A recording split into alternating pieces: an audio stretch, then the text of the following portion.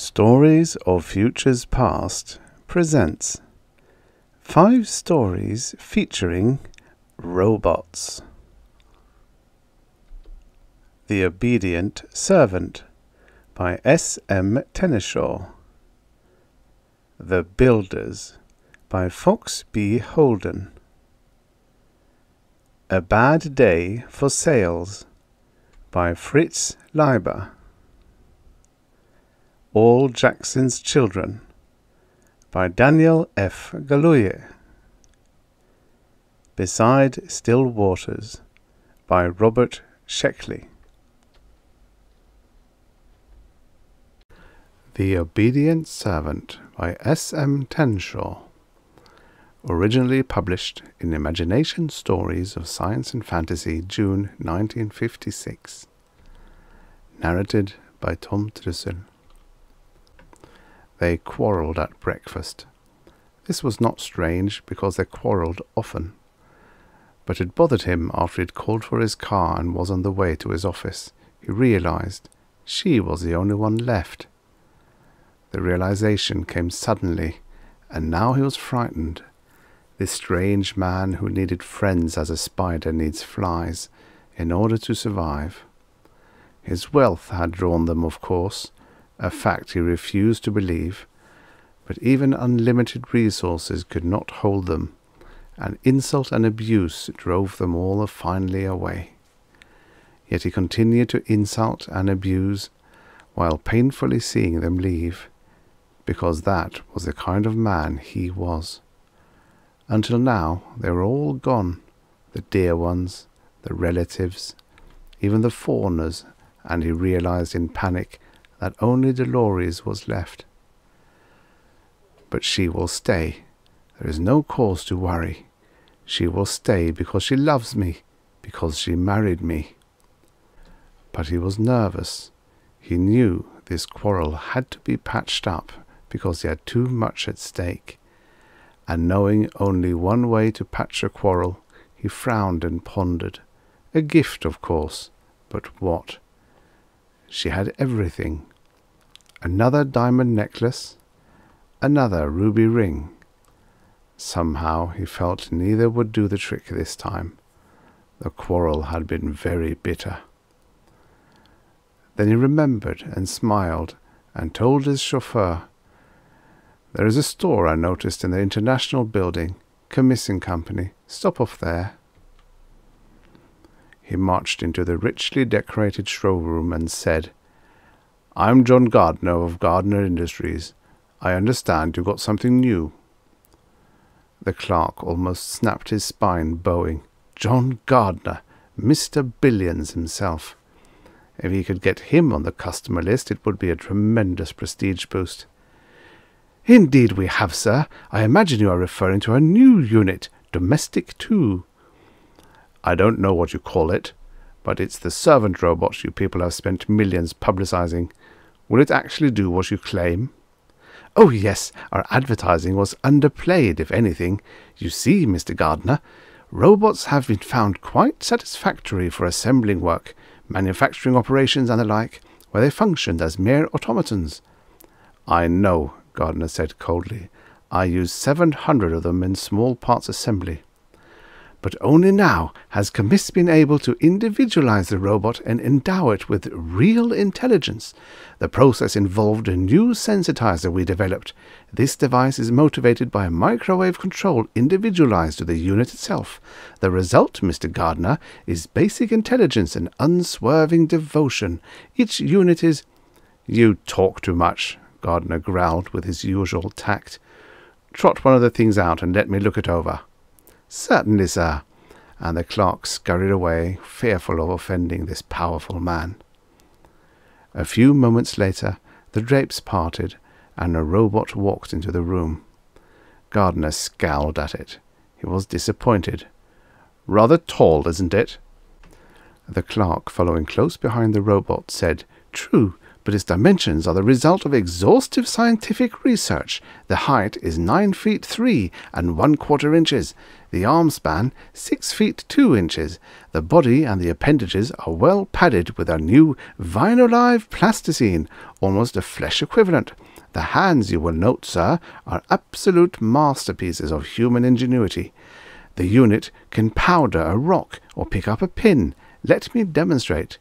"It's about time," Gardner growled. The demonstration was spectacular.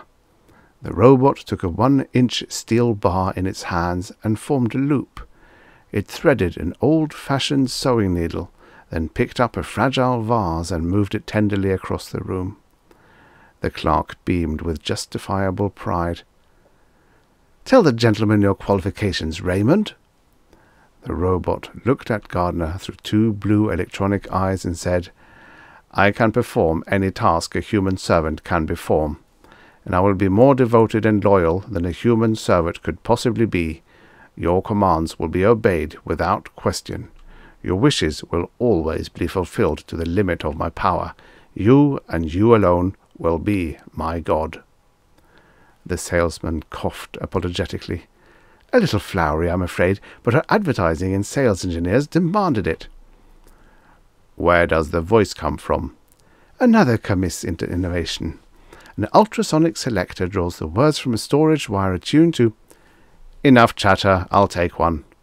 The salesman beamed. "Where would you like it delivered, sir?"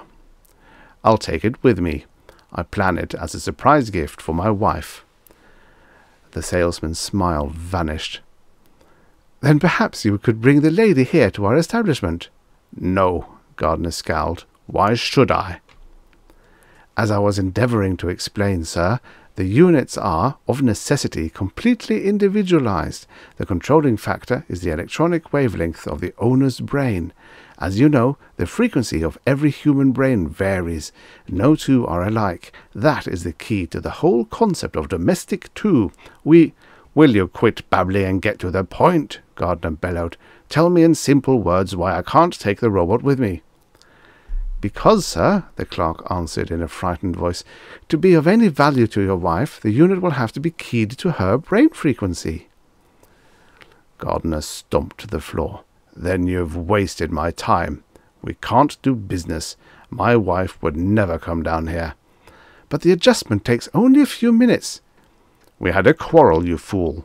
She won't even unlock her bedroom door for me. The whole idea of this thing was something to surprise her out of her anger and bring about a reconciliation." Gardner was striding towards the door. The clerk was frantic. This sale would have got him company recognition. In desperation, he hurried after Gardner. "May I make a suggestion, sir?" Gardner turned. "All right, make it." "It occurred to me that you might have the unit attuned to your own frequency, temporarily, that is. You could present it to the lady, then at her leisure she could call here and have the frequency changed to correspond to her own." Gardner scowled. "Well, why didn't you say that in the first place? How long does this adjustment take?" "Only a few minutes," the clerk said eagerly. "If you will just step this way, sir. Come, Raymond." Raymond sat hunched beside the chauffeur, who was a trifle nervous. But the chauffeur hid his agitation because John Gardner paid well and had been known to discharge chauffeurs who displeased him and leave them standing on street corners without jobs. Gardner ordered him to turn and go back home. As they rode, Raymond stared straight ahead, a pleasant light glowing in his blue eyes. When the car stopped under the portico, Gardner said, "Get out and open the door, Raymond." The robot said, "Yes, master," and obeyed instantly. The chauffeur, shouldered aside by the robot, looked worried. Gardner noted this and enjoyed adding to the man's discomfort. "Maybe they build one that can drive a car. In that case, I won't be needing you much longer." Inside, the robot gently lifted Gardner's coat from his shoulders, hung it in the closet, then returned to Gardner's side. "Have you any further wishes, master?" Aladdin's genie come true, Gardner's thought, and amused himself for a few minutes putting the robot through a series of grotesque duties. Amazing. Perhaps he would get one of these units for himself also. Then he turned his mind to Dolores. She was no doubt still in her room. But this new toy would make her forget their quarrel all right. He visualized her laughing interest. He could already see her clapping her hands like the child she was and rushing into his arms. Gardner turned to the robot. "Raymond, go up the stairs and knock on the first door to your right. It is your mistress's room. Tell her I'm waiting. Bring her to me."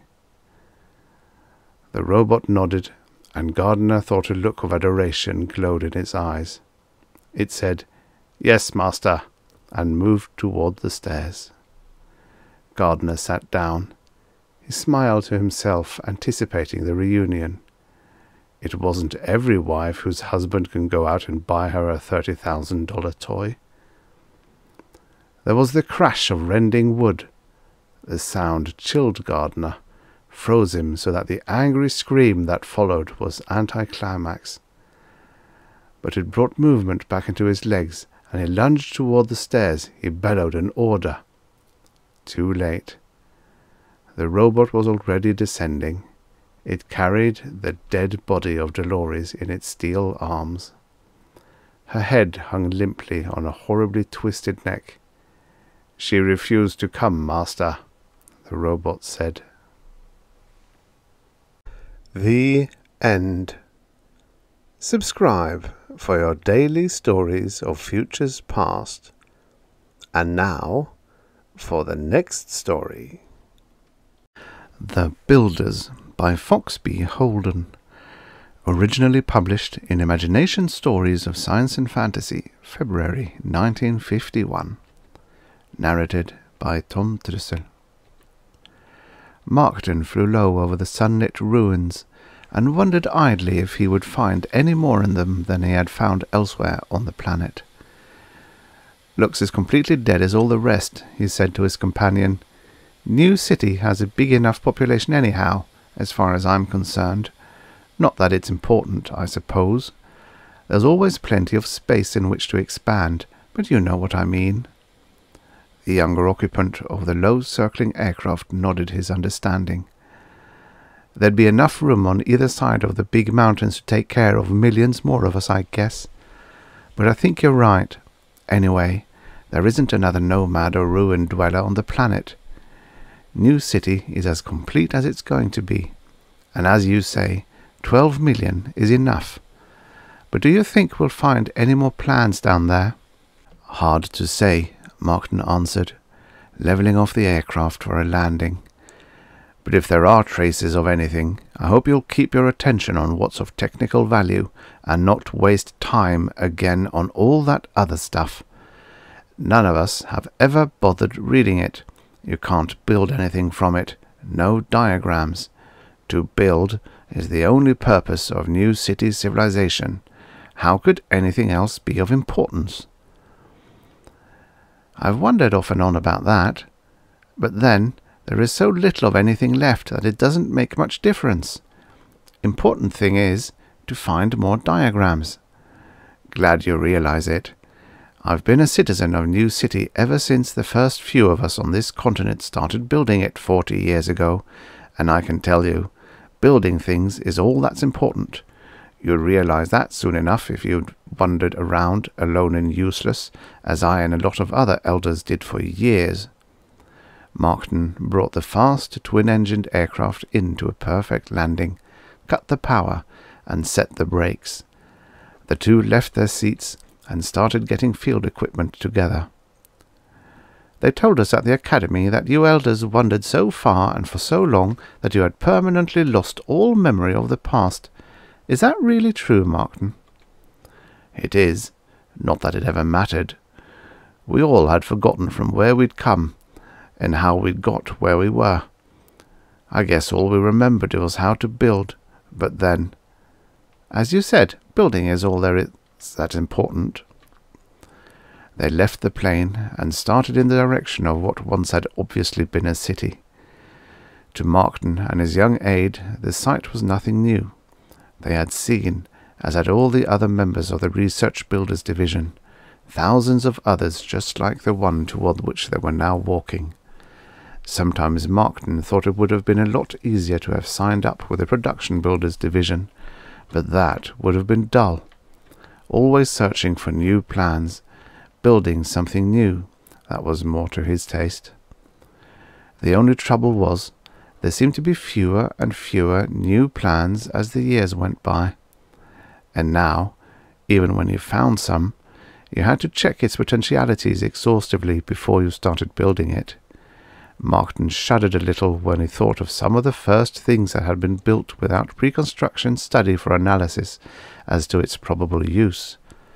One of them would have blown New City off the face of the earth had it been put into operation in a metropolitan proving lab. Fortunately, the thing had been too big and had been taken for trial to a lab located in a southern desert. Today, there was still a 10-mile-wide crater in the sand where the thing had gone off. Production never got that model from research. There were some others of similar nature that they hadn't got too. That was why, these days, even if you dug something up, you were damn careful before you built it. Say, Markton. Yes? I was wondering about something. Eventually, we're bound to find all the plans there are. What happens when there aren't any more? Maybe then there'll be time for that other stuff I caught you wasting time on in the ruin we were in last week. There was a grin on Markton's thin face. But not until. No, seriously, Markton.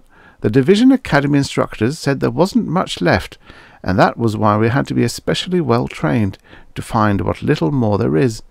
But what about after we do, and there just isn't any more? Just build more of what we got, of course. What else would there be to do? Well, you must be right, but production sure will be dull. There was only a thin edge of the sun still separating daylight from darkness as they forced entry into their 10th ruin, and Markton's tone was dejected. This, he said, has been a day wasted, and there's little possibility that we'll come up with anything here. Better get out your night lamp. Markton's young assistant obeyed, and started working his way into one of the few still standing corridors. He moved cautiously, remembering his training. When exploration of ruins of shattered masonry is indicated, guard against unnecessary vibrations. The ruins yielded nothing but broken stone and twisted steel. There could, of course, be an obscured entrance to some lower level. Many amazing documents had been discovered in the almost untouched lower levels of what had seemed totally destroyed buildings when viewed only from the gutted streets. That was why it took so long to search the city. Even though there often seemed nothing left to search, there could always be some spot undetectable but intact. When he found the opening that led downward, it was necessary to go through it and descend without contacting Markton. To shout would mean dangerous vibrations, and to go back could well mean hours of delay in rediscovering his find. The night lamp pushed relentlessly against the blackness that hung stagnant in the lower level, and picked out the stumbling blocks of debris which had to be moved as smoothly as their weights could permit. Some were larger than the young researcher himself, and he realized that the going would have been a lot better had he not rationalized about contacting Markton to make whatever finds there might be on his own. There were many brick and girder-cluttered places that once had been rooms, but like so many other shattered interiors he had examined, all but stone and steel had been disintegrated by the unthinkable shockwaves that must have accompanied what awful force it had been that had wreaked such havoc on the face of an entire globe. Objects made of less sturdy stuff had been literally torn molecule from molecule, atom from atom. The chance of discovery of a complete book had been computed as a near impossibility. The finding of a complete blueprint or set of diagrams was considered almost as hopeless. To find all the pieces of a plan which had merely been shattered was about the best that could be expected. And for 40 years now, as Markton had said, It had been done by 4 million painstaking research builders. It was, in a way, amazing how so many thousands of different things had been built. The lamp's roving beam fingered something quickly, fell back into blackness, then was suddenly groping with the desperation of an almost uncontrolled excitement for what it touched and lost. It touched again. Should he find Markton now? No, not yet. Perhaps what he saw would be nothing. Pinned beneath one of the most massive steel girders he had yet seen, they were books. 4 books. Quickly, yet with his nervous system under a willed rigidity, he assembled the portable cutting torch and began freeing his 1 in a million find from the great length of twisted steel which held it in a vice-like hold against an embedded section of stone flooring. Minutes ticked away. More than 60 of them were gone before the books were in his hands at last. Did they hold any plans? Diagrams never seen before by research. The titles. Carefully he deciphered them from the crushed covers. A History of the World, 1800 to 1962. The Psychology of Human Relations. The Philosophies of Plato, Socrates, and Aristotle. The 4th title he did not understand at all, because he could not read it. He knew only one of its 3 words, and it made even less sense than the other titles. Quickly he flipped through the volume for a possible hint of explanation, and there were diagrams, hundreds of them, and one especially beautiful one, larger than the rest. It was necessary to unfold it from the book, in colour. It was obviously the only important one of the 4 books. The others, from what he could gather from the rather vague titles, had nothing to do with building anything, but this one, with diagrams, obviously did. In a haste accompanied with what he knew to be too little caution, Markton's young aide hastened back the way he had come, sometimes stumbling in his anxiety to present his invaluable find to the elder, once almost falling. But it took only minutes until he found Markton, who was still examining the ruin on its ground level, near the large opening through which they had entered. "Markton, look!" There was an ominous rumbling sound, then a terrifying feeling of the vibration of disintegration. They bolted for the opening even as the still-standing masonry which formed it began to topple. The rumbling increased to thunder volume, and the earth outside the collapsing ruin quaked beneath their running feet. When they finally stopped at a safe distance, their night lamps showed only a slowly rising cloud of pumice and dust. "How often," Markton said when it was at last over, "do you forget the fundamentals of your basic training?"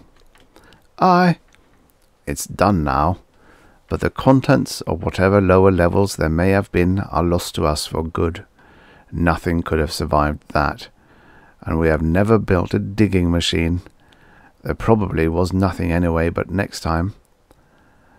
Then Markton saw the book in his aide's hand. The look of disappointment on his features changed suddenly to one of disbelief, then to amazement. "At least I saved this. It has diagrams, Markton.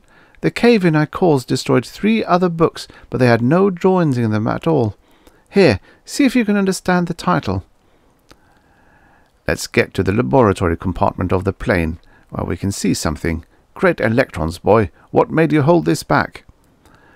Under the powerful lamps in the lab compartment of their aircraft, Markton and the finder of the book puzzled over the 3 words on its cover and flyleaf. "Perhaps in one of the dictionaries at research headquarters." "No, I don't think so," Markton mused. "We'll look when we get back, but I don't think so." Doesn't make much difference.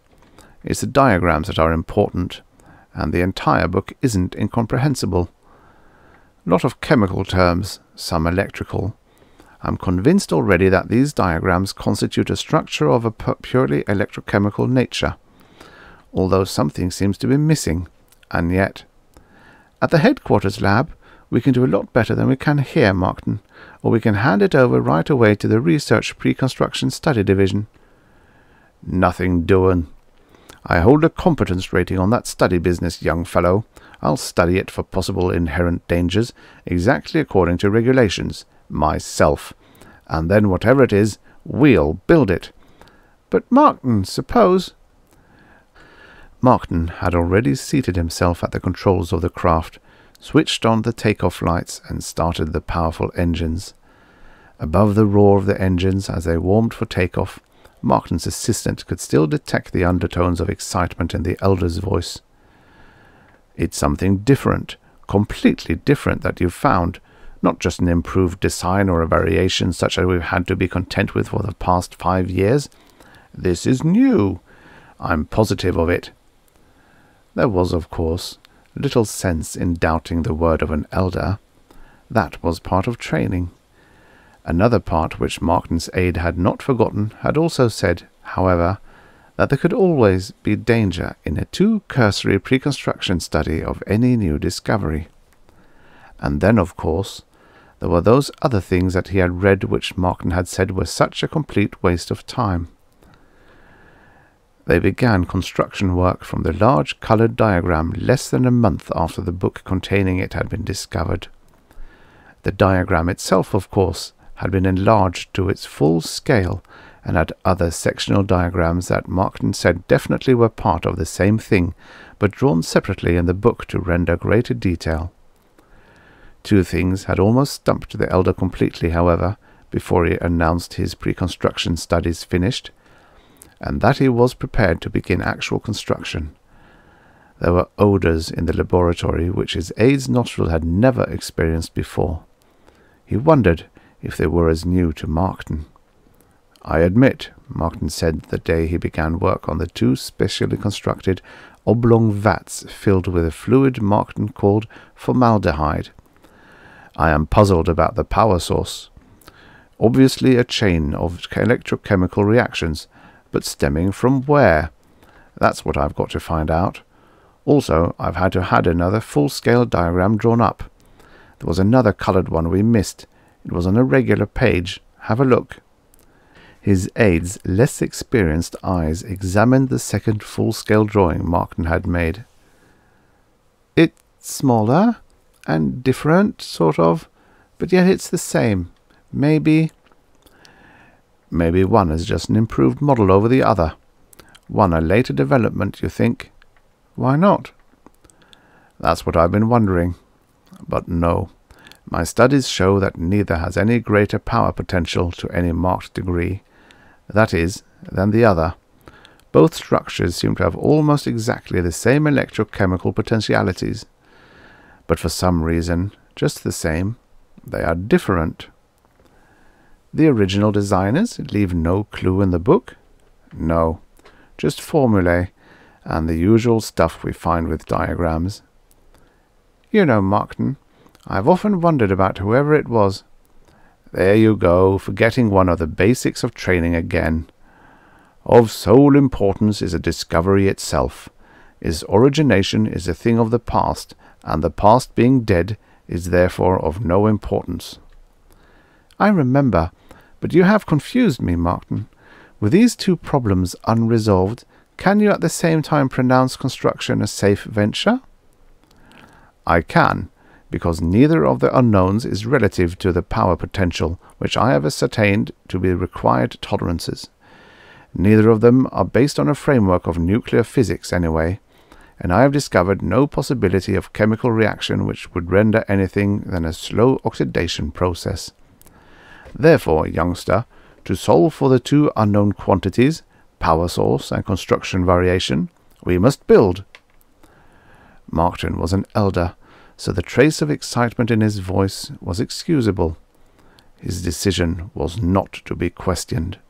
Yet, "Markton, I have a peculiar feeling about this." "A peculiar what?" "Well, Are you questioning my pre-construction study?" Markton's tone was suddenly flat, yet charged with authority. "Of course not, sir." "Here are untried, absolutely new diagrams, We must build. That is our purpose. Now we will begin. The larger one first, I think." They laboured on the project for 3 months. They finished the structure in the large vat first, and Markton left the job of completing the smaller one to his assistant while he drained the larger vat of its original fluid, dried the completed structure, and placed a series of L-type electrodes at various spots on its exterior. "The smaller one came out to look quite a lot different, Markton. I'll have it ready for the first series of charges by the time you have that one going. I don't understand, however, what good the charges will do when there isn't any power source to activate." "Making either of them work might be a problem, but somehow I don't think so," Markton replied. "The whole setup, devoid of any central power unit as it seems to be, is designed in such a way that electrochemical reactions of some sort should take place with the first series of charges. A few rearrangements of electrodes might be necessary." During the next 4 hours, Markton's assistant worked with extra speed so that he was able to have the smaller vat drained and the electrode placement diagrammed for his own use. "Through what process of logic," he asked Markton as he neared his last set of adjustments, "did you make your decision concerning a primary charge for the inducement of the electrochemical reactions of which you spoke?" "You may inscribe in your apprentice journal," the elder said as he prepared a dynamo for use, "that insofar as the logic of the situation was concerned, I simply applied the physical truth that an object at rest tends to remain at rest until acted upon by some outside force. Since the objects in this case are ingredients of a chemical nature specifically constructed for electrical conduction, the only possible solution is to activate them through application of an electromotive force. If the logic had been faulty, of course—" Markton paused a moment. "Then we will know that there has simply been an error in construction. However, we have been precise in every step. They will work." "What they will do, naturally, rests in theory. Something of an electrical nature in accordance with your logic, correct?" "Precisely. And if I'm wrong, and they prove of no use at all, we'll dismantle them and inform Research Library that any further such diagrams discovered are worthless." The assistant straightened from his work. "Finished?" Markton asked. "I am. You know, though, even though they aren't exactly the same, they have a peculiar similarity too. We built according to specifications. Ready?" "Go ahead, Markton." Markton first reduced the penetrating power of the laboratory operation lamps to a subdued softness. The smooth metal walls of the rectangularly shaped laboratory seemed to melt away to nothingness, and most of the bluish light was focused on the contents of the 2 vats. Markton pressed a control. There was no sound as the electrical impulses surged through the structures they had made, and the silence itself seemed a part of their stillness.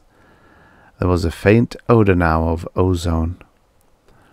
Markton glanced at dials. "Try a temperature test. See if the materials are withstanding the amperage. I will cut the current at your signal." Markton's assistant obeyed. "I don't understand," he said. "At completion they were room temperature, 68.7 calibrations. Now exactly 98.6 calibrations. Yet the resistance of their chemical constituents would not warrant—" "Any damage? Tissue breakdown?" "None I can see. Markton, the big one moved." Then the smaller one moved too. Both of them sat up. For the moment Markton and his aide looked only at each other, the younger of the two speechless, incredulity on his features. Markton smiled. "I was not sure," he said, "but as you said, they do appear similar to us. They are chemical automatons. I suspected, but of course could not be sure. Now we must discover the exact power source, and, more importantly, the control centers of the things. Then—" But on these counts, Markton was doomed to disappointment. Aside from his discovery that the things he had created would not function properly without ingesting large amounts of different types of vegetable and organic materials, and that they operated independently of any outside stimulus. He was able to discover nothing more, except when at length he had concluded that neither of the things could be of any use to the populace of New City, because they could be neither electrically or mechanically directed by any type of control yet built. He discovered that they actually resisted any attempts to dismantle them. They ran. "Peculiar," he said. "Shall I pursue them?" his apprentice asked. "They appear to be heading in the direction of the grasslands to the north." "Never mind," Markton sounded dejected. "They have very low unit power potential. They could never do any harm to anything." I wish we knew what those 3 words on the book meant. Advanced Human Anatomy. Nothing too important, really, or we'd have known their meaning. Well, there will be other things to build, and we need energy. Let's go to maintenance and recharge our plates. Good thought. I guess those things wouldn't have been strong enough to build anything anyway. At any rate, they can't be dangerous. The end. Subscribe for your daily stories of futures past. And now, for the next story. A Bad Day for Sales by Fritz Leiber, originally published in Galaxy Science Fiction, July 1953. Narrated by Tom Trussel. The big bright doors of the office building parted with a pneumatic whoosh, and Robbie glided onto Times Square. The crowd that had been watching the 50-foot-tall girl on the clothing billboard get dressed, or reading the latest news about the hot truce scrawl itself in yard-high script, hurried to look. Robbie was still a novelty. Robbie was fun. For a little while yet, he could steal the show. But the attention did not make Robbie proud.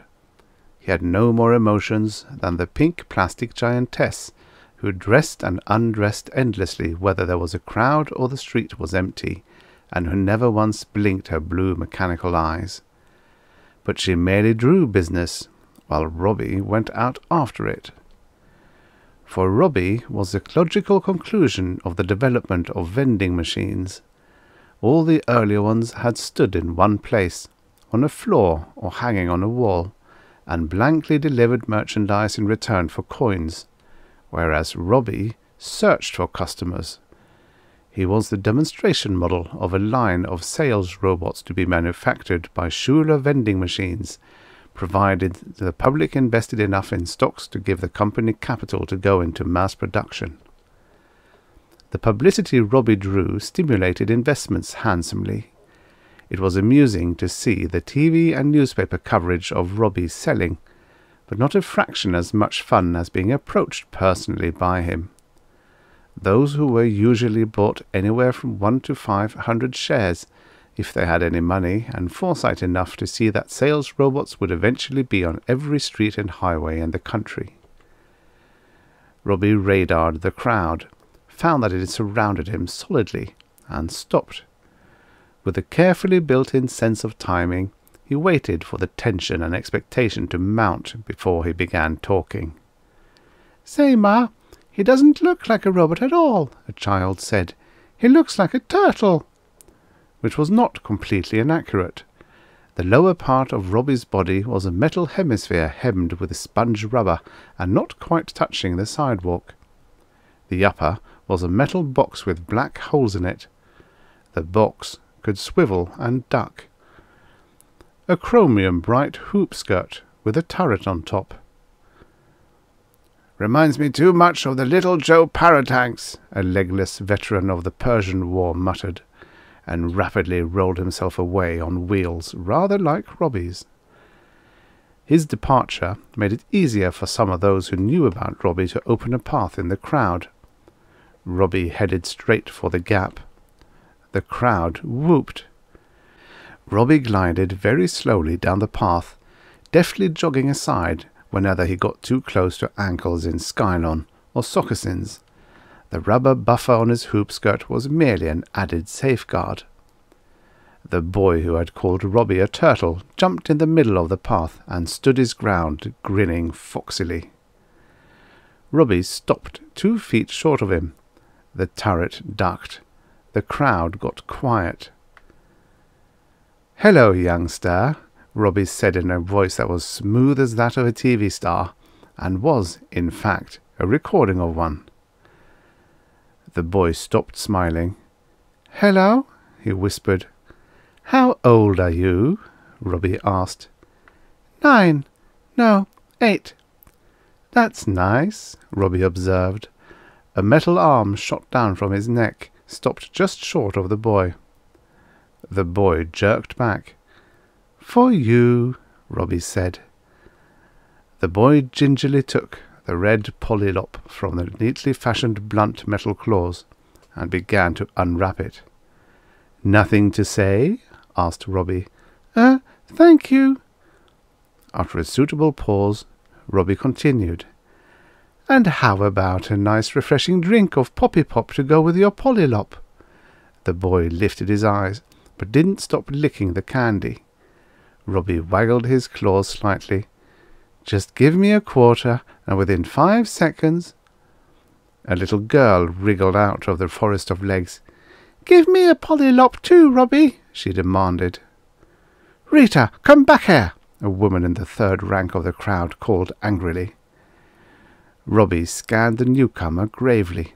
His reference silhouettes were not good enough to let him distinguish the sex of children, so he merely repeated, "Hello, youngster." "Rita, give me a polylop." Disregarding both remarks, for a good salesman is single-minded and does not waste bait, Robbie said winningly, "I'll bet you read Junior Space Killers. Now I have here—" I'm a girl. He got a polylop." At the word girl, Robbie broke off. Rather ponderously, he said, "I'll bet you read G.G. Jones' Space Tripper. Now I have here the latest issue of that thrilling comic, not yet in the stationary vending machines. Just give me 50 cents, and within 5— "Please let me through. I'm her mother." A young woman in the front rank drawled over a powder-sprayed shoulder. "I'll get her for you," and slithered out on 6-inch platform shoes. "Run away, children," she said nonchalantly. Lifting her arms behind her head, she pirouetted slowly before Robbie to show how much she did for her bolero half-jacket and her form-fitting slacks that melted into skylon just above the knees. The little girl glared at her. She ended the pirouette in profile. At this age level, Robbie's reference silhouettes permitted him to distinguish sex, though with occasional amusing and embarrassing miscalls. He whistled admiringly. The crowd cheered. Someone remarked critically to a friend, "It would go her better if it was built more like a real robot. You know, like a man." The friend shook his head. "This way is subtler." No one in the crowd was watching the news script overhead as it scribbled, "Ice pack for hot truce. Vanadin hints Russ may yield on Pakistan." Robbie was saying, "In the savage new glamour tint we have christened Mars blood, complete with spray applicator and fit-all finger stalls that mask each finger completely except for the nail. Just give me $5. Uncrumpled bills may be fed into the revolving rollers you see beside my arm, and within 5 seconds—" "No thanks, Robbie," the young woman yawned. "Remember," Robbie persisted, "for 3 more weeks, seductivizing Mars blood will be unobtainable from any other robot or human vendor." "No thanks." Robbie scanned the crowd resourcefully. "Is there any gentleman here?" he began just as a woman elbowed her way through the front rank. "I told you to come back," she snapped at the little girl. "But I didn't get my polylop." "Who would care to—" "Rita!" "Robbie cheated! Ow!" Meanwhile, the young woman in the half-bolero had scanned the nearby gentleman on her own. Deciding that there was less than a 50% chance of any of them accepting the proposition Robbie seemed about to make, she took advantage of the scuffle to slither gracefully back into the ranks. Once again the path was clear before Robbie. He paused, however, for a brief recapitulation of the more magical properties of Mars blood, including a telling phrase about the passionate claws of a Martian sunrise. But no one bought. It wasn't quite time. Soon enough, silver coins would be clinking, bills going through the rollers faster than laundry, and 500 people struggling for the privilege of having their money taken away from them by America's first mobile sales robot. But there were still some tricks that Robbie had to do free, and one certainly should enjoy those before starting the more expensive fun. So Robbie moved on until he reached the curb. The variation in level was instantly sensed by his underscanners. He stopped. His head began to swivel. The crowd watched in eager silence. This was Robbie's best trick. Robbie's head stopped swiveling. His scanners had found the traffic light. It was green. Robbie edged forward. But then the light turned red. Robbie stopped again, still on the curb. The crowd softly ahed its delight. It was wonderful to be alive and watching Robbie on such an exciting day. Alive and amused in the fresh weather-controlled air between the lines of bright skyscrapers with their winking windows, and under a sky so blue you could almost call it dark. But way, way up, where the crowd could not see, the sky was darker still, purple dark, with stars showing, and in that purple dark a silver-green something, the colour of a bud, plunged down at better than 3 miles a second. The silver-green was a newly developed paint that foiled radar. Robbie was saying, "While we wait for the light, there's time for you youngsters to enjoy a nice refreshing poppy pop. Or, for you adults, only those over 5 feet tall are eligible to buy, to enjoy an exciting poppy pop fizz. Just give me a quarter, or, in the case of adults, $1.25. I'm licensed to dispense intoxicating liquors, and within 5 seconds—" But that was not cutting it quite fine enough. Just 3 seconds later, the silver-green bud bloomed above Manhattan into a globular orange flower. The skyscrapers grew brighter and brighter still, the brightness of the inside of the sun. The windows winked blossoming white fireflowers. The crowd around Robbie bloomed too. Their clothes puffed into petals of flame. Their heads of hair were torches. The orange flower grew, stem and blossom. The blast came. The winking windows, shattered tier by tier, became black holes. The walls bent, rocked, cracked. A stony dandruff flaked from their cornices. The flaming flowers of the sidewalk were all levelled at once. Robbie was shoved 10 feet. His metal hoop skirt dimpled, regaining its shape. The blast ended. The orange flower, grown vast, vanished overhead on its huge magic beanstalk. It grew dark and very still. The cornice dandruff pattered down. A few small fragments rebounded from the metal hoop skirt. Robbie made some small, uncertain movements, as if feeling for broken bones. He was hunting for the traffic light, but it no longer shone either red nor green. He slowly scanned a full circle. There was nothing anywhere to interest his reference silhouettes. Yet whenever he tried to move, his underscanners warned him of low obstructions. It was very puzzling. The silence was disturbed by moans and a crackling sound, as faint at first as the scampering of distant rats. A seared man, his charred clothes fuming where the blast had blown out the fire, rose from the curb. Robbie scanned him. "Good day, sir," Robbie said. "Would you care for a smoke? A truly cool smoke. Now I have here a yet unmarketed brand." But the customer had run away, screaming, and Robbie never ran after customers, though he could follow them at a medium brisk roll. He worked his way along the curb where the man had sprawled, carefully keeping his distance from the low obstructions, some of which writhed now and then, forcing him to jog. Shortly he reached a fire hydrant. He scanned it. His electronic vision, though it still worked, had been somewhat blurred by the blast. "Hello, youngster," Robbie said. Then, after a long pause, "Cat got your tongue? Well, I have a little present for you. A nice, lovely pollylop." "Take it, youngster," he said after another pause. "It's for you. Don't be afraid." His attention was distracted by other customers who began to rise up oddly here and there, twisting forms that confused his reference silhouettes and would not stay to be scanned properly. One cried, "Water!"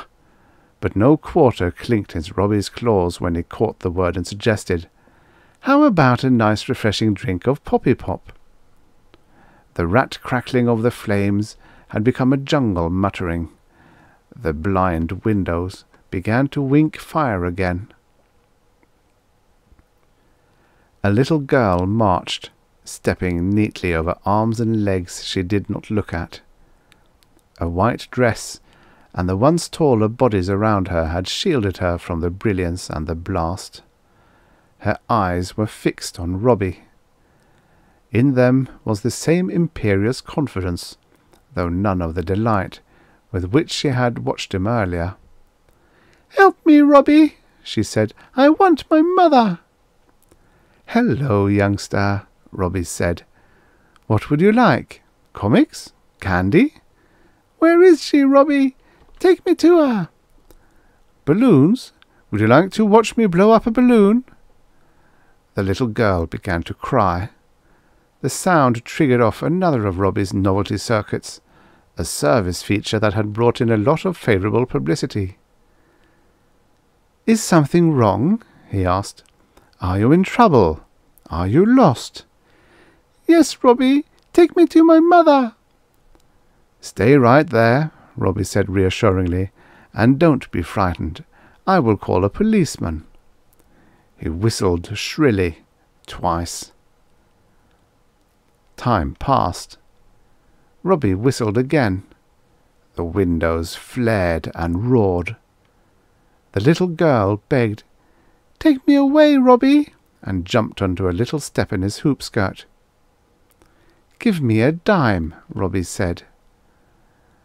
The little girl found one in her pocket and put it in his claws. "Your weight," Robbie said, "is 54½ pounds. "Have you seen my daughter? Have you seen her?" A woman was crying somewhere. "I left her watching that thing when I stepped inside. Rita!" "Robbie, help me!" The little girl began babbling at her. "He knew I was lost. He even called the police, but they didn't come. He weighed me too, didn't you, Robbie?" But Robbie had gone off to peddle poppy pop to the members of a rescue squad which had just come around the corner, more robot-like in their asbestos suits than he in his metal skin. The end. Subscribe for your daily stories of futures past. And now for the next story.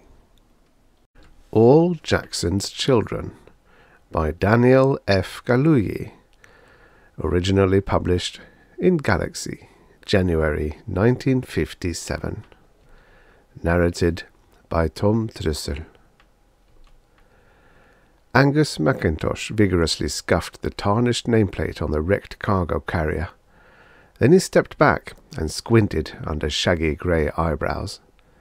Letter by letter, number by number, he He coaxed out the designation on the crumpled bow of the spacer in the vine-matted gorge. RT 3070 VG -II. His lean frame tensed with concern as he turned to stare soberly at the other. "A vegan robot trader." Bruce Drummond grinned. "Are we lucky? Clunkers are worth money, in any condition." Angus snorted impatiently. "Let's get out of here, quick." "Get out?" the stocky Drummond repeated incredulously as he ran thick-set fingers over the black stubble on his cheek. "Ain't we going to salvage the clunkers? The book says they're ours after 50 years.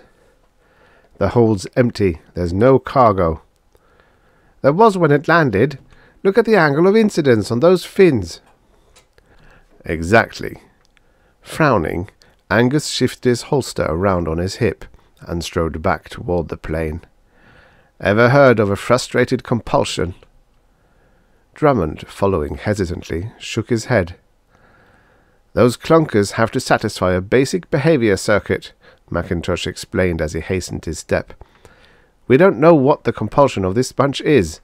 Suppose they have a chiropractic function. How'd you like to be the first person to show up after they've been frustrated for 100 years? "Oh," Drummond said comprehendingly, stumbling to keep pace. Angus Mackintosh brushed a mass of tendrils aside and stepped out on the plane. "We'll report it and let them send in a deactivation crew. That way, at least, we'll get 50% of salvage and no danger." "Even that ain't bad, just for following an SOS 100 light-years. Taking an uncharted route and picking up that signal sure paid off like—" Drummond gagged on his words as he gripped Angus's arm and pointed. Their ship was a shining oval, bobbing and weaving on a sea of silver that surged across the plain toward a cliff on the left. "Clunkers!" Drummond gasped. "Hundreds of 'em! Making off with our boat!" He unholstered his weapon and fired. Angus struck his wrist sharply. "Why don't you just run out, waving your arms? We don't have enough firepower to get more than 8 or 10 of them." But the warning was too late. Already the tide had washed away from the ship and was surging towards the gorge. There was a noise behind them, and Angus spun around. 10 feet away stood a robot with the designation RA-204 on his breastplate. "Welcome, O Jackson," the clunker said reverently. Then he hinged forward on his hip joints until his head almost touched the ground. The gesture was a clockwork salaam. Mackintosh's thin legs dangled in front of 204's breastplate, and his ankles were secure in the grip of metal fingers as he rode the robot's shoulders. RA-76 strode alongside, carrying a squirming and swearing Drummond. Around them, the shining horde marched along noisily. "He has come!" cried one. "Jackson has come!" chanted the others of the shining horde. "He will show us the way!" shouted RA-204. Drummond kicked, but 76 only held his legs more firmly. Furious, Drummond reached for his gun. "That's using your head," Angus said sarcastically. "Agitate them. Then we'll never get out of here." Drummond let the weapon slip back into its holster. "What do we get into? A nest of fanatics? Who's Jackson?" Angus helplessly shrugged his bony shoulders. The procession filtered through a narrow woods and broke out on another plain, headed for the nearby cliff. Angus leaned forward. "Put me down, 204. "Thou art Jackson," said the robot solemnly, "and thou art testing me to see whether I would so easily abandon my supervisor." "Not testing," Angus said, "just asking. Come on, how about it?" "Praise Jackson!" 204 cried. "Jackson! Jackson!" intoned the throng. Drummond leaned an elbow on 76's skull plate and disgustedly cupped his chin in his hands. "What if they are chiropractor robots?" "We probably need one after this ride," Angus said uncomfortably. Not like we'll need a way to get back to the ship and cut off those converters before they overcharge." "Slow charge?" Angus asked between grunts timed with 204's stride. "Hell no! I didn't think we'd be here more than a couple of hours. By tomorrow at this time, there'll be a crater out there big enough to bury the Capellan fleet."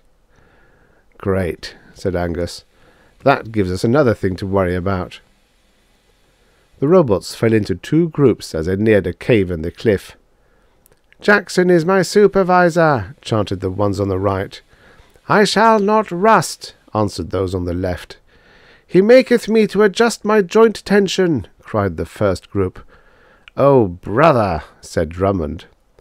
"Sounds like a psalm," suggested Angus. "You ought to know. You always got your nose in that Bible." "Notice anything peculiar about them?" "Very funny," sneered Drummond at the question. "No, I'm serious." "They bounce the daylight out of you when they walk," Drummond grumbled. "No, they're Finnish.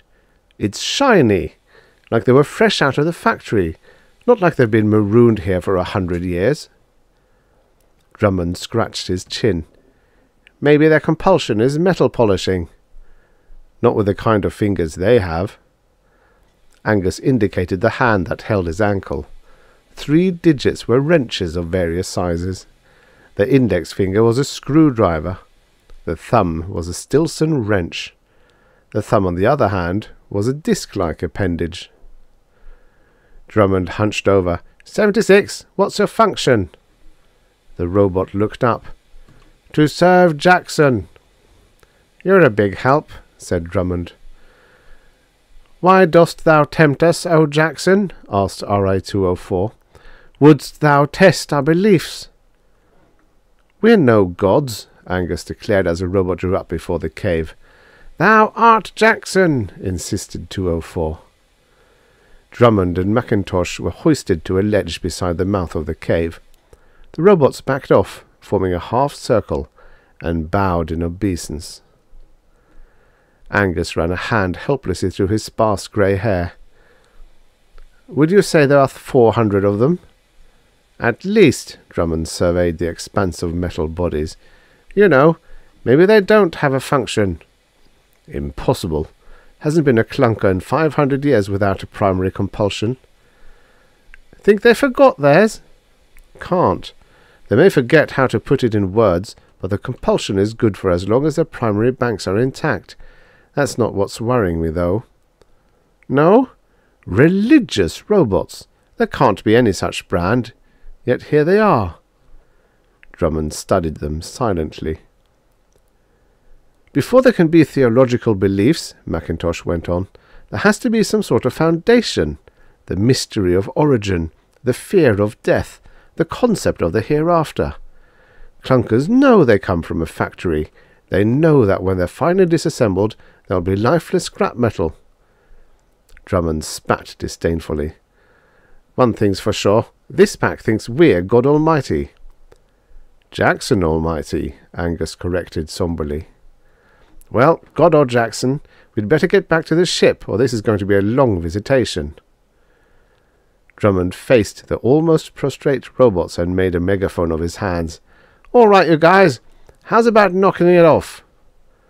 Slowly the robots reared erect, waiting.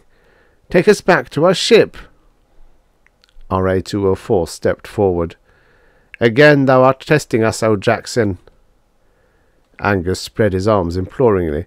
"Look, fellows, we're men. We're—" "Thou art our supervisor," the throng roared. "One of you is Jackson," explained 204.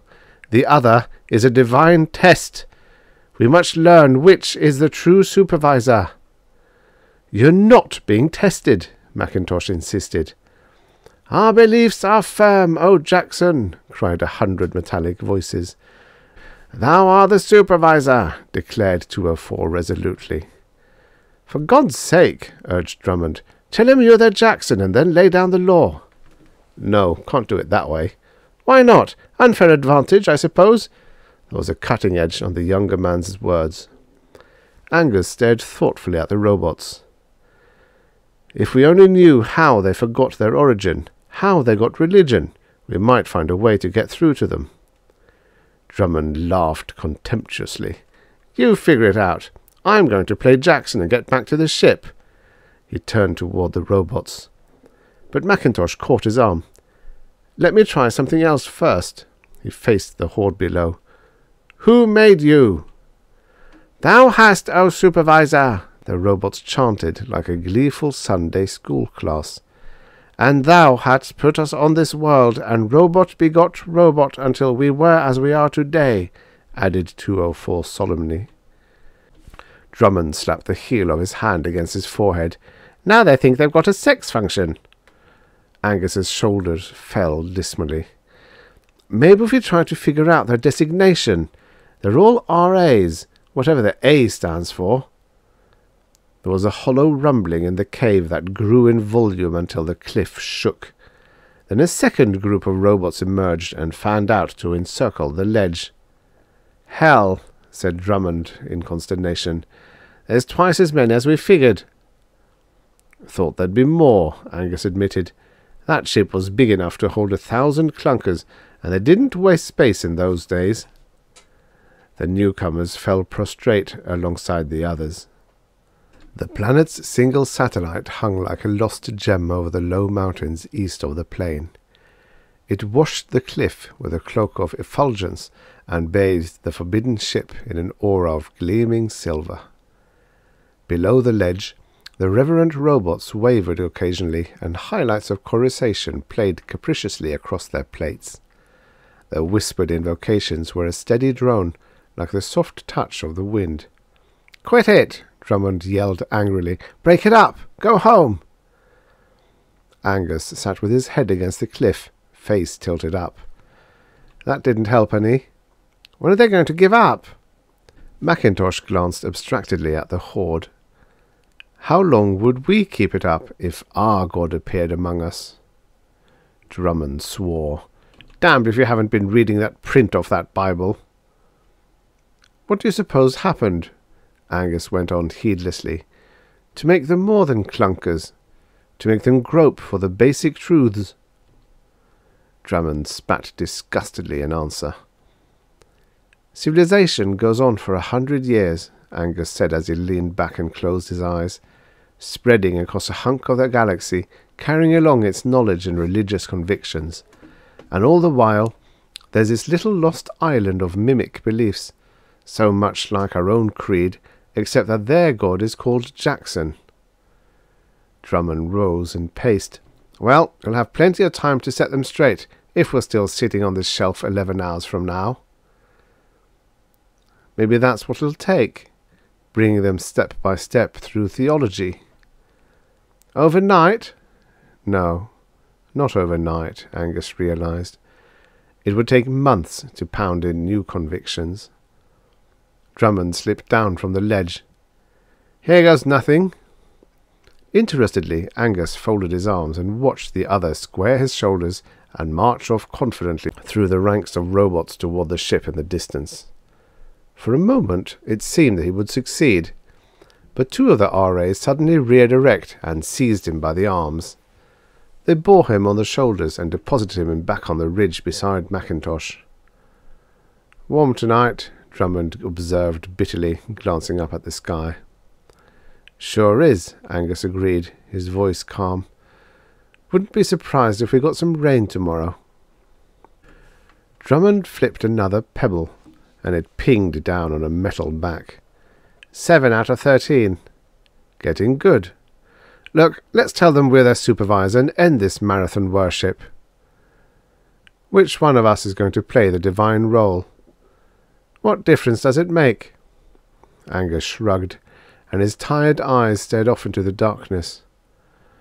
"One of us is Jackson. The other is an impostor brought here to test their faith. When they find out which is which, what are they going to do to the impostor?" Drummond looked startled. "I see what you mean." The miniature moon had wheeled its way to the zenith, and now the first grey tinge of dawn silhouetted the peaks of the mountain range. Angus rose and stretched. "We've got to find out what their function is." "Why?" It looks like religion is their only interest, but maybe that's because they're completely frustrated in their basic compulsion. If we could discover their function, maybe we could focus their attention back on it." "R.A., Drummond mumbled puzzledly. "Robot agriculturist?" Angus shook his head. "They wouldn't be frustrated, not with a whole planet to farm. Besides, they'd be equipped with agricultural implements instead of wrenches." Drummond got up suddenly. "You figure it out. I have something else to try." Angus followed him along the ledge until they reached the mouth of the cave. "What are you going to do?" Drummond hitched his trousers. "The way we're ringed in here, it's a cinch we won't get past them in the 6 hours we are left." "So you're going to make off through the cave?" The younger man nodded. "They might take off after me. They'll give you a chance to get to the ship and cut off those converters before they make like a nova." Angus chuckled. "Suppose half of them decide to stay here with me?"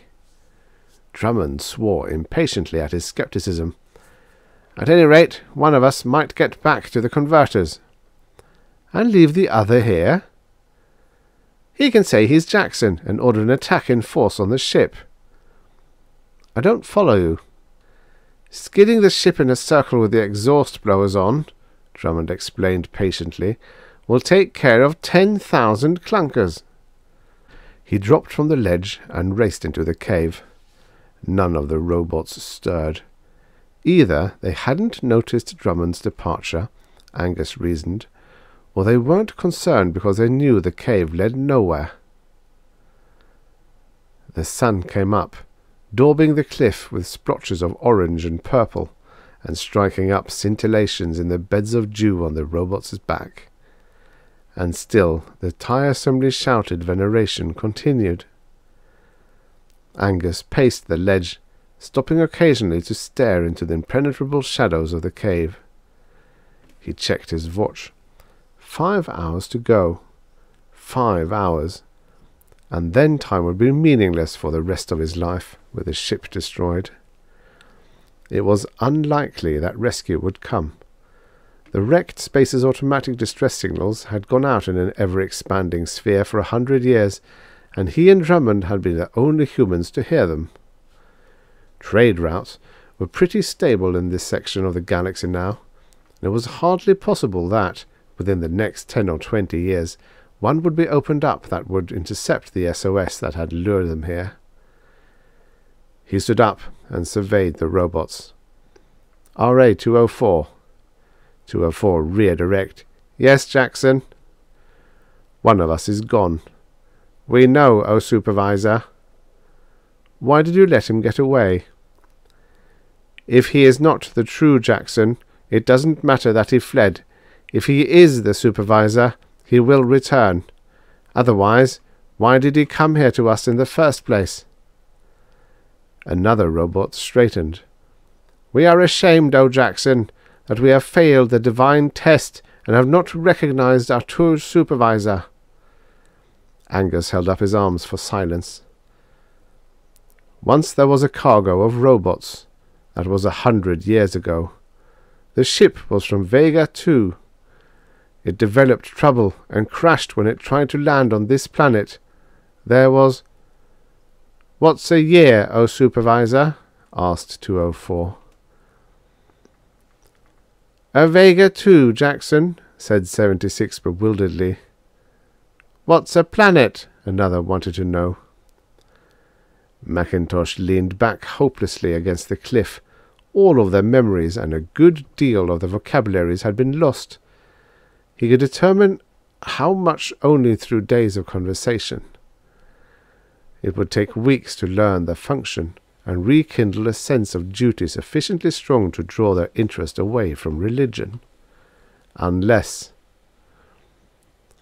He drew resolutely erect.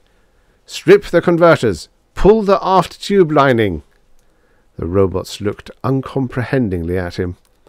It was obvious they weren't trained for spacecraft maintenance. But it had to have something to do with mechanics. "A battle fleet is orbiting at 1 diameter. Arm all warheads on the double." They stared helplessly at one another, then back at Angus. Not ordnance men. "Pedestrian strip number 2 is jammed. Crane crew, muster on the right." The robots shifted uncertainly. Apparently they weren't civic maintenance men either. Defeated, Angus scanned their blank faceplates. For a moment it was almost as though he could discern expressions of confusion. Then he laughed at the thought that metal could accommodate a frown. Suddenly the robots shifted their gaze to the cave. Drummond, shoulders sagging dismally, walked out and squinted against the glare. Several of the robots started toward him. "Okay, okay," he growled, heading back for the ledge before they could reach him. "No luck?" Angus asked. Disgusted, Drummond clambered up beside him. "The cave's just a nice-sized room." "Took you 2 hours to find that out?" The younger man shook his head. "I was hiding by the entrance, waiting for the clunkers to break it up and give me a chance to run for the ship. How many robots did we decide there were?" "About 800. "Wrong. You can add another 400 or so." "In the cave?" Drummond nodded. "Were their parts spread all the way from here to hell and back?" "Dismantled?" "Down to the last nut and bolt. They've even got their secondary memory bank stripped." Angus was thoughtfully silent a long while. "R.A.," he said finally. "Robot assembler." "That's what I figured." Drummond turned back towards the robots and funneled his voice through his hands. "Okay, you clunkers, I want all odd-numbered R.A.s stripped down for reconditioning." He glanced at Angus. "When they get through, I'll have half of what's left strip the other half, and so forth." Macintosh grinned caustically. "Brilliant! The whole operation shouldn't take more than 2 or 3 days." And his face took on a grim cast. "Drummond, we've only got 4 hours left to get to those converters." "But you don't understand. Once they get started, they'll be so busy we'll probably be able to walk away." Angus smiled indulgently. "Once they get started." He nodded toward the robots. They had all returned to their attitude of veneration. "It won't work," Macintosh explained. "Their obsession with religion is stronger than their primary compulsion. That's probably because they've been satisfying their compulsion all along." He jerked a thumb in the direction of the cave. Drummond swore venomously. Angus dropped down on the ledge and folded his knees in his arms. He felt his age bearing down on him for the first time. 1,200 robots, he said meditatively. 1,200 R.A. robots, out of touch with civilization for a century, satisfying their primary function by disassembling and assembling one another, going at it in shifts, splitting themselves into 3 groups. "That device on their left thumb," Drummond interrupted, "it's a burnisher. That's why they're so shiny." Angus nodded. 3 groups. Group A spends so many months stripping and reassembling Group B. Meanwhile, Group C, which has just been put together again, has no memory because their secondary banks have been wiped clean. So like children, they learn from the working Group A. Drummond's mouth hung open in shocked understanding. "And by the time A finishes the job, C's education is complete, and it's A's turn to be stripped." "By then," Angus went on, "Group C is not only ready to start stripping Group A, but has also become intellectually mature enough to begin the education of the reassembled Group B." They sat still for a while, thinking it over. "The compulsion to do their jobs," Macintosh continued, "is unchanged because the primary function banks are sealed circuits and can't be tampered with. But in each generation, they have their secondary memory circuits wiped clean and have to start all over, getting whatever general knowledge they can from the last generation." Drummond snapped his fingers excitedly. "That's why they don't know what we are. Their idea of man had to be passed down by word of mouth, and it got all distorted in the process." Angus's stare, more solicitous now, swept slowly over the prostrate robots. More important, that's why they developed a religion. What's the main difference between human and robotic intelligence?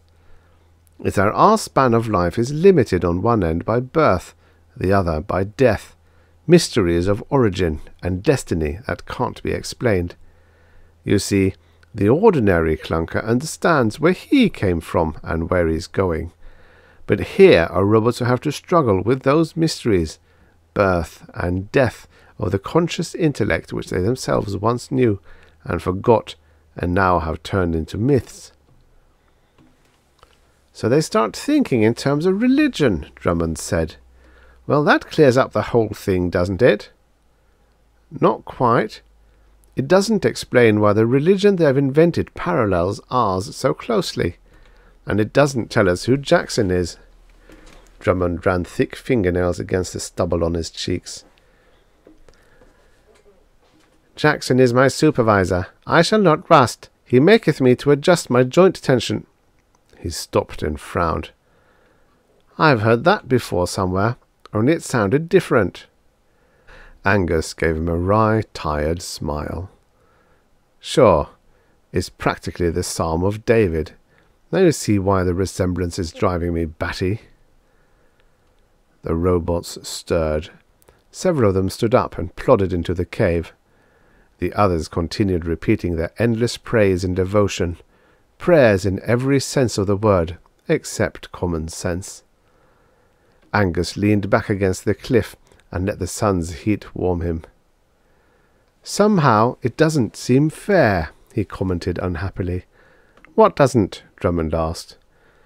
They're so close to the truth.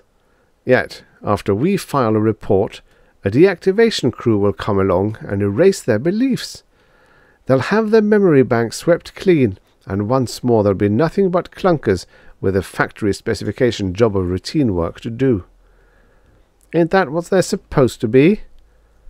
But these are different. They've found something no clunkers ever had before. Hope, faith, aspiration beyond death. He shook his head ruefully.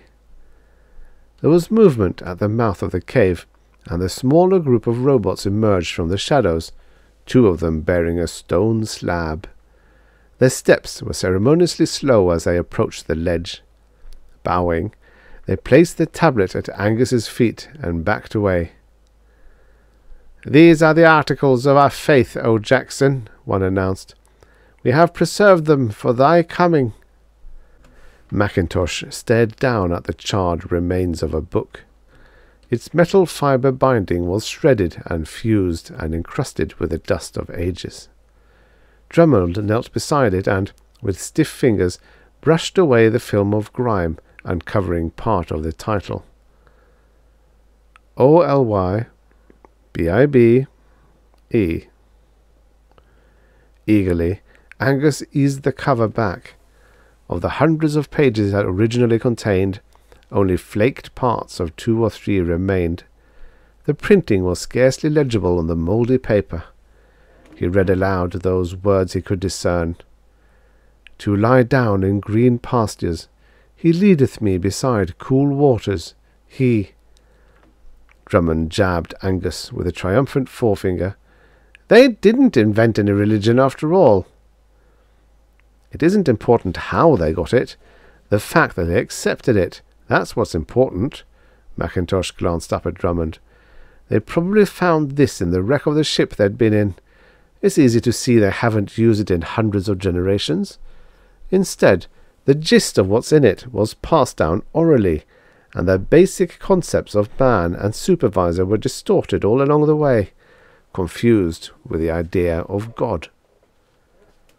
Gently he let the cover fall, and a shining square of duralloyd fell out. "It's somebody's picture!" Drummond exclaimed. "An ID card," Angus said, holding it so the light wouldn't reflect off its transparent protective cover. It was a picture of a nondescript man, not as stout as Drummond, nor as lean as Mackintosh, with hair neither all black like the younger man's, nor nearly all white like Angus's. The print below the picture was indiscernible, except for the subject's last name. "Jackson," Drummond whispered. Angus slowly replaced the card. 100 years of false devotion, he said pensively. "Just think." "This is no time for that kind of gas." Drummond glanced at his watch. "We got just 2 hours to cut off those converters." Desperately, he faced the robots. "Hey, you clunkers! You robot assemblers! You got 400 clunkers in that cave, all in pieces. Get in there and put them together." Angus shook his head disapprovingly. Somehow it didn't seem right, calling them clunkers. "Jackson is my supervisor," intoned RA-204. "Jackson is my supervisor," echoed the mass. Drummond glanced frantically at his watch, then looked helplessly at Angus. Angus shrugged. The younger man's face suddenly tensed with resolution. "So they've got to have a Jackson? All right, I'll give 'em one." He waved his fist at the horde. "I'm your supervisor. I'm your Jackson. Now clear out of the way and—" RA-76's hand darted out and seized Drummond's ankle, tugged him off the ledge. As he fell to the ground, a score of robots closed in over him, metal arms flailing down methodically. Angus yelled at them to stop, saw he was too late, and sank down, turning away sickly. Finally, after a long while, they backed off and faced Angus. "We have passed the divine test, O Jackson!" 204 shouted up jubilantly. "We have redeemed ourselves before our supervisor!" exclaimed 76. It took a long, horror-filled moment before Angus could speak. "How do you know?" he managed to ask at last. "If he had been Jackson," exclaimed 204, "we could not have destroyed him." The robots fell prostrate again and returned to their devotional. But now the phrases were triumphant, where before they had been servile and uncertain. Angus stared numbly down at Drummond, then backed against the cliff. The litany below, exuberant now, grew mightily in volume, booming vibrantly against distant hills. "There is but one supervisor," intoned 204. "But one Jackson," answered the assembly. "And now he dwelleth among his children," 76 chanted. "In their midst," boomed the hundreds. Suddenly it all seemed horribly ludicrous, and Angus laughed. The litany stopped, and his laughter grew shriller, louder, edged with hysteria. The shimmering sea of metal, confounded, stared at him, and it was as though he could see fleshy furrows of confusion on the featureless faces. But how could a clunker show emotion? His laughter slowed and died, like the passing of a violent storm, and he felt weakened with a sickening sense of compassion. Robots, human robots, standing awed before the unknown concepts while they groped for truth. Clunkers with a sense of right and wrong, and with an overwhelming love. It was absurd that he had been elected father of 1,200 children, whether flesh or metal, but it didn't feel at all absurd. "Dost thou despair of us, O Jackson?" asked 76 hesitantly, staring up at him. 204 motioned toward the ship, the top of its hull shining beyond the nearby woods. "Wouldst thou still return to thy vessel, supervisor?" Incredulous, Angus tensed. "You mean I can go?" "If that is thy wish, true Jackson, you may go," said 76 submissively. As he watched unbelievingly, a corridor opened in their ranks, extending toward the woods and the ship beyond. He glanced anxiously at his watch. There was still more than an hour left. Warily, he dropped from the ledge and trudged toward freedom, trying to look straight ahead. His eyes, nevertheless, wandered to the dejected figures who faced him with their heads bowed. Then he laughed again, realizing the illogical nature of his solicitor's thoughts. Imagine dejected clunkers. Still the metal faces seemed somehow different. Where, A moment earlier he had fancied expressions of jubilation. Now there was the sense of hopelessness on the steel plates. Shrugging off his uncertainty, he walked faster.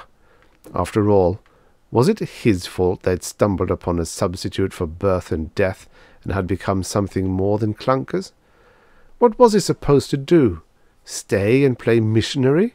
Bring them the truth, so that when a deactivation crew came along, they would be so advanced morally that no one would suggest their destruction? He stopped and scanned the ranks on either side. He'd do one thing for them at least.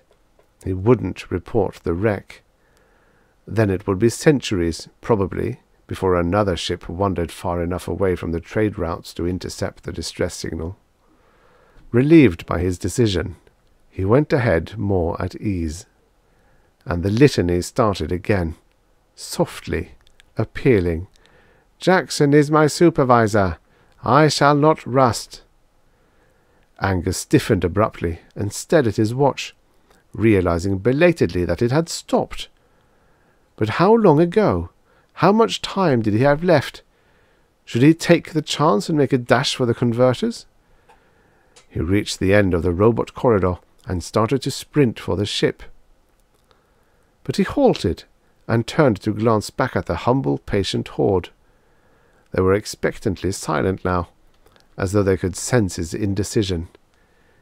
He backed away from them. Then the light of 100 Arcturan days flared briefly, and a mighty mountain of sound and concussion collapsed on him. The trees buckled, and branches were hurled out against the cliff. It rained leaves and pieces of metal from the hull for a long while as Angus hugged the ground.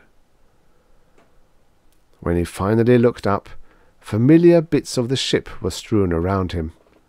A spacesuit helmet here, a control dial there, a transmitter tube up ahead. He rose shakily, staring at a black book that lay near the helmet with its pages ruffled. He picked it up and straightened out the leaves.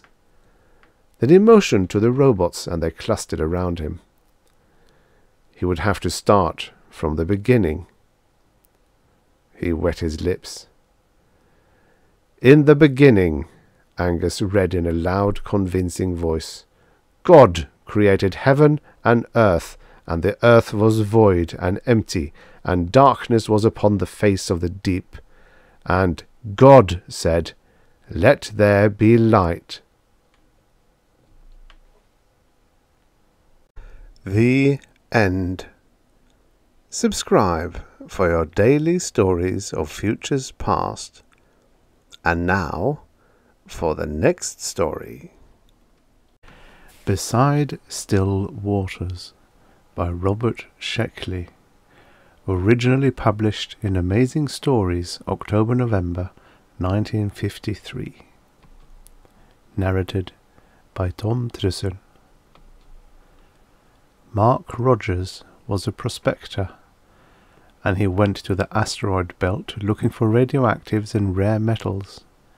He searched for years, never finding much, hopping from fragment to fragment. After a time, he settled on a slab of rock 1/2 mile thick. Rogers had been born old, and he didn't age much past a point. His face was white with the pallor of space, and his hands shook a little. He called his slab of rock Martha, after no girl he had ever known. He made a little strike, enough to equip Martha with an air pump and a shack, a few tons of dirt, and some water tanks, and a robot. Then he settled back and watched the stars. The robot he bought was a standard model all-around worker, with built-in memory and a 30-word vocabulary. Mark added to that, bit by bit. He was something of a tinkerer, and he enjoyed adapting his environment to himself. At first, all the robot could say was, "Yes, sir," and "No, sir," He could state simple problems. "The air pump is labouring, sir." "The corn is budding, sir." He could perform a satisfactory salutation. "Good morning, sir." Mark changed that. He eliminated the sirs from the robot's vocabulary. Equality was a rule on Mark's hunk of rock. Then he dubbed the robot Charles, after a father he had never known. As the years passed, the air pump began to labour a little as it converted the oxygen in the planetoid's rock into a breathable atmosphere. The air seeped into space, and the pump worked a little harder, supplying more. The crops continued to grow on the tamed black dirt of the planetoid. Looking up, Mark could see the sheer blackness of the river of space, the floating points of the stars. Around him, under him, overhead, masses of rock drifted, and sometimes the starlight glinted from their black sides. Occasionally, Mark caught a glimpse of Mars or Jupiter. Once he thought he saw Earth. Mark began to tape new responses into Charles. He added simple responses to cue words. When he said, "How does it look?" Charles would answer, "Oh, pretty good, I guess." At first the answers were what Mark had been answering himself in the long dialogue held over the years. But slowly he began to build a new personality into Charles. Mark had always been suspicious and scornful of women, but for some reason he didn't tape the same suspicion into Charles. Charles's outlook was quite different. "What do you think of girls?" Mark would ask, sitting on a packing case outside the shack after the chores were done. "Oh, I don't know. You have to find the right one," the robot would reply dutifully, repeating what had been put on its tape. "I never saw a good one yet," Mark would say. "Well, that's not fair. Perhaps you didn't look long enough. There's a girl in the world for every man." "You're a romantic," Mark would say scornfully. The robot would pause, a built-in pause, and chuckle a carefully constructed chuckle. "I dreamed of a girl named Martha once," Charles would say. "Maybe if I would have looked, I would have found her." And then it would be bedtime. Or perhaps Mark would want more conversation. "What do you think of girls?" he would ask again, and the discussion would follow its same course. Charles grew old. His limbs lost their flexibility, and some of his wiring started to corrode. Mark would spend hours keeping the robot in repair. "You're getting rusty," he would cackle. "You're not so young yourself," Charles would reply. He had an answer for almost everything. Nothing involved, but an answer. It was always night on Martha, but Mark broke up his time into mornings, afternoons, and evenings. Their life followed a simple routine. Breakfast from vegetables and Mark's canned store. Then the robot would work in the fields, and the plants grew used to his touch. Mark would repair the pump, check the water supply, and straighten up the immaculate shack. Lunch, and the robot's chores were usually finished. The two would sit on the packing case and watch the stars. They would talk until supper, and sometimes late into the endless night. In time, Mark built more complicated conversations into Charles. He couldn't give the robot free choice, of course, but he managed a pretty close approximation of it. Slowly, Charles's personality emerged. but it was strikingly different from Marx's. Where Mark was querulous, Charles was calm. Mark was sardonic, Charles was naive. Mark was a cynic, Charles was an idealist. Mark was often sad, Charles was forever content. And in time, Mark forgot he had built the answers into Charles. He accepted the robot as a friend of about his own age, a friend of long years' standing. "The thing I don't understand," Mark would say, "is why a man like you wants to live here. I mean, it's all right for me. No one cares about me, and I never gave much of a damn about anyone. But why you?" "Here I have a whole world," Charles would reply, "where on Earth I had to share with billions.